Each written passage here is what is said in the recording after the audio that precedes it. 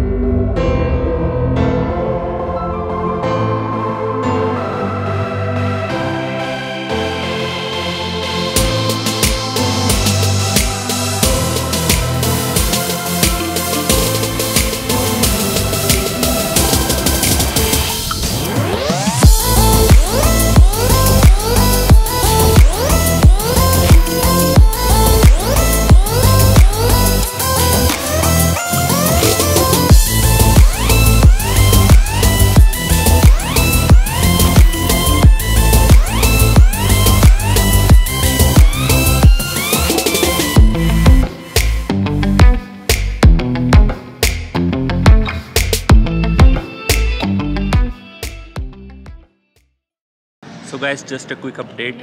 We have reached airport. We have taken the boarding pass. Our check-in is done, and now we are just waiting for the aircraft to take off.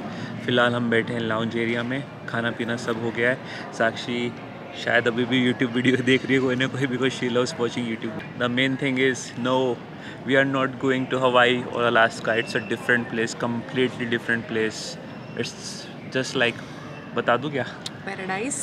Paradise तो है ही वो, लेकिन Heaven, dream, it's like, yeah, dream is a good word. मतलब जब भी कुछ ना कुछ आता है दिमाग में तो वो एक जगह ज़रूर फ्लैश होती है। एक न्यूयॉर्क सिटी हो गया, एक सैन फ्रांसिस्को, लॉस एंजलिस, मतलब कुछ ऐसी मेन जगह है कि जो आप मिस नहीं करना चाहते whenever you are in USA।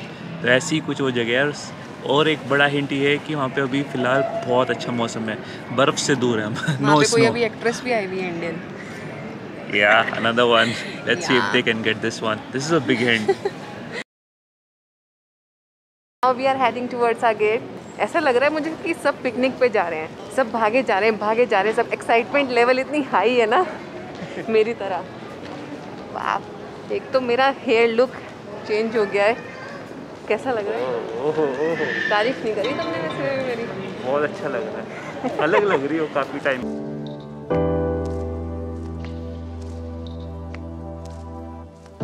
So guys, we finally boarded the flight. Next stop is Dallas.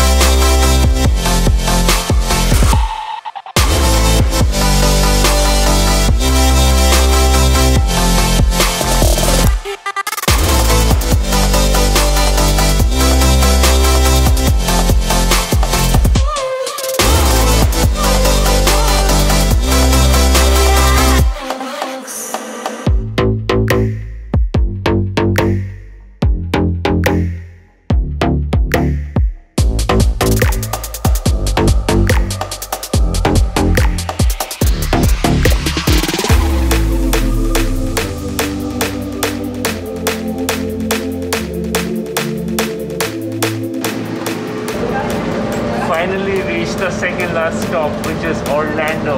One more stop to go. Stay tuned.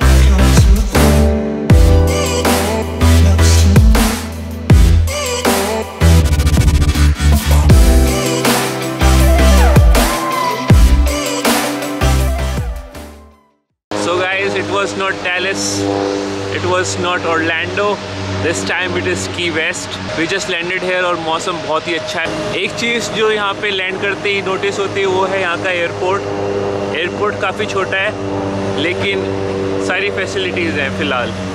Second चीज़ जो बाहर निकलते ही नोटिस होती है एयरपोर्ट से, वो रोड पे काफ़ी चिकन्स एंड रूस्टर्स घूम रहे। एक इन्फॉर्मेशन दे देता हूँ, अगर आपको अपने होटल जाना है तो इसके दो तरीके हैं। एक तो आप कैब या टैक्सी ले सकते हो और दूसरा यहाँ पे पब्लिक ट्रांसपोर्ट भी काफ़ी अच्छा है। एक पूरी शटल चलती है एयरपोर्ट से और पूरी KeyWest में घूमती रहती है, वो सिर्फ $2 में। जैसे भी आपको पसंद हो आप वैसा कर सकते हैं। And here we are, look at this view.